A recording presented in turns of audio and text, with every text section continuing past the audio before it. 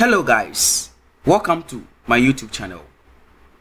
Please, if you have not subscribed to my YouTube channel, please check the subscription button and hit the button. Thank you.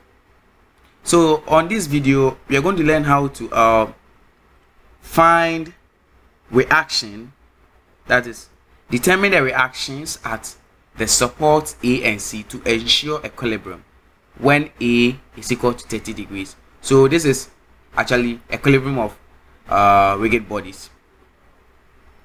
So with this, we are asked to determine the reaction at A and also at C. So for us to solve this, we need to have the free body diagram.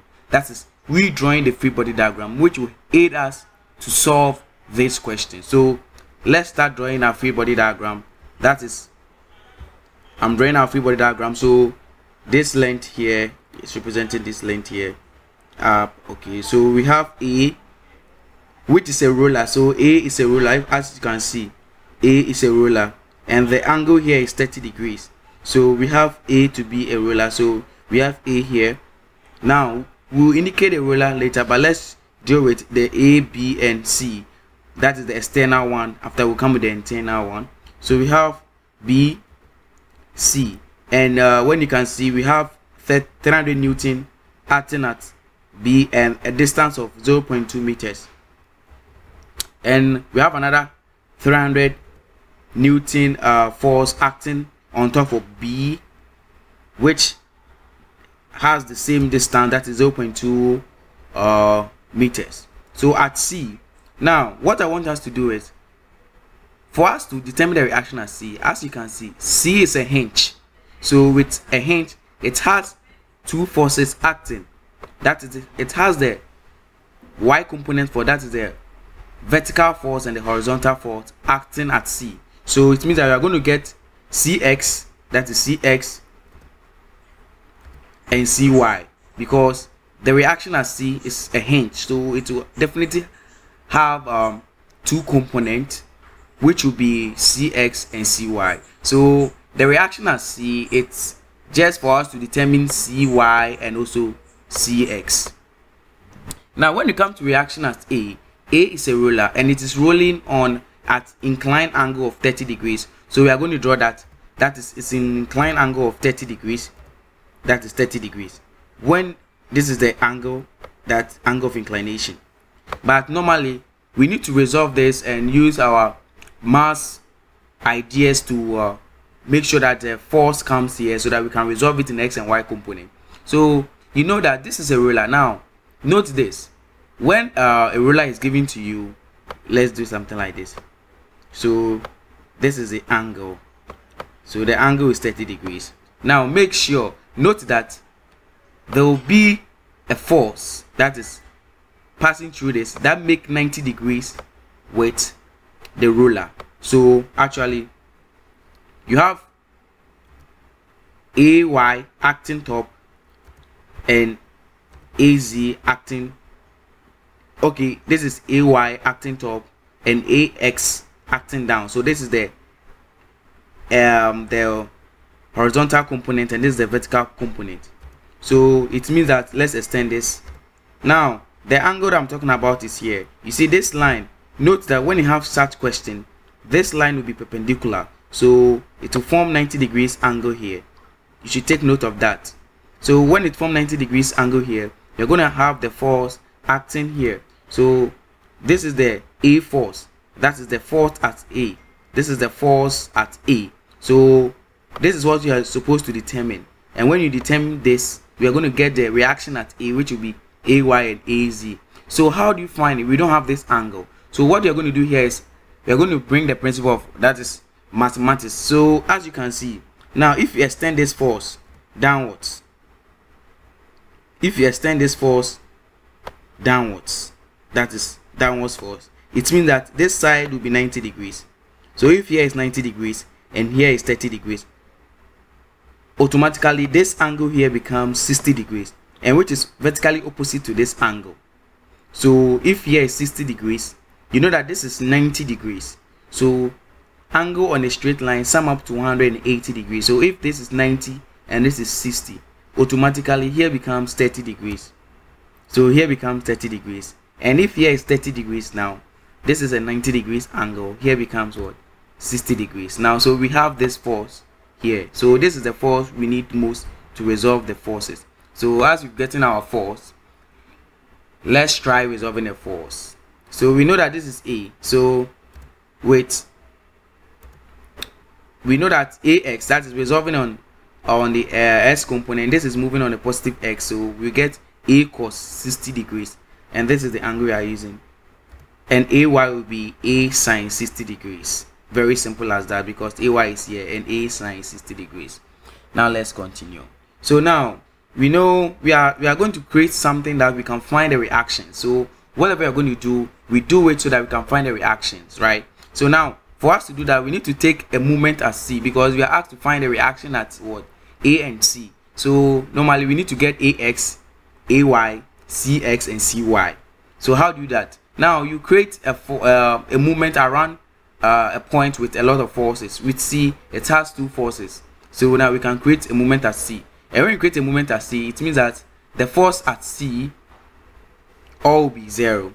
Acting at C will be 0. So you get this, that is 300 Newton times 0.4 meters. Now we are taking this to be anti-clockwise, to be positive. So anti-clockwise being positive. So now this 300 Newton, let's take this 300 Newton, and it is moving to this C, and it will move in this direction, which is the anti-clockwise direction. And the distance here, as you can see here, we have 0.2. I've converted it into meters, so you get 0.2 meters and 0.2 meters. So it means that you're going to get 0.4 meters, as you can see. So here you're going to get here to be 0.2, 0.2, and when you add them, you're going to get 0.4. That's why you have what? This 0.4 here, because we are talking about this force, and it's moving at anti-clockwise direction to C, and the distance from here, it will be 0.2 plus 0.2, which will give you 0.4. Let's take this force. When we take this force, resolving it at C, now we know that the force is 300 Newton and it's moving in the anti-clockwise direction, which is positive, and it is in a distance of 0.2 meters. Now let's go to this force. We have this force moving here and that force moving here.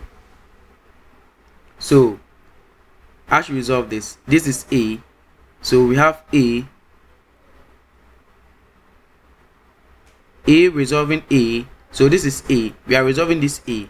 So A cos, as you know that AX is now A cos 60. So we are replacing AX with what? If you are finding AX, this is AX here. Now we are replacing this AX with what?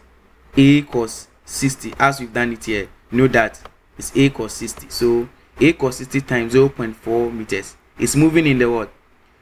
Anti-clockwise direction, because it's moving on this line, and when it comes here, it's like the previous one that we did here. So it's going to move in the what? 0.4 meters direction. So you are going to get this. And when you move to the AY, you know that AY is what? A sine 60 degrees. So it's moving in the clockwise direction to C, which will be negative A sine 60 degrees times, and the distance is 0.8. As you can see here, is 0.8 meters. You can see from here 0.8 meters. As simple as that. So when it's moved a distance of 0.8 meters.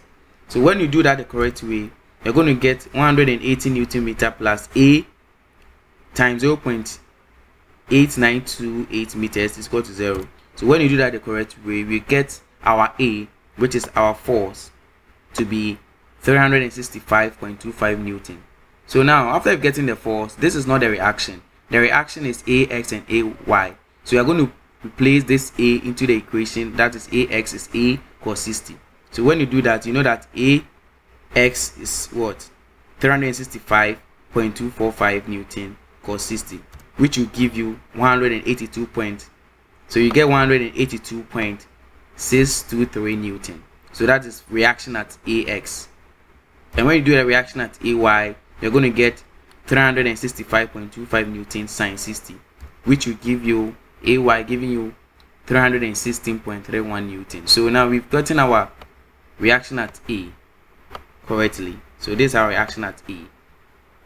Yes. And please, I want us to be very interactive. If you don't understand anything, please, the comment box is there. Please comment so that I can reply you. Thank you very much. So now let's move on with, we are done with this reaction at AX and AY. So now let's go to C. How do you find C? So we are going to resolve the forces in X and Y component using equilibrium. So the sum of forces in S components will be equal to 0, which will give you 300 Newton. This is moving in opposite positive X component, positive X component, and the CS is also moving in a positive X component, and AX is positive X component. So you're going to get 300 Newton plus 300 Newton plus 182.623 Newton plus CX is equal to 0. But we are finding CX, so we are going to send all this to that place, which will give you CS giving you negative 782.623 Newton. But you know that this is negative. It means that with CX, this direction needs to move in the opposite direction. So it means that the CX is going to move in the opposite direction. Yes, it will oppose this direction. That's it. So the negative is just showing the direction that the CS should move.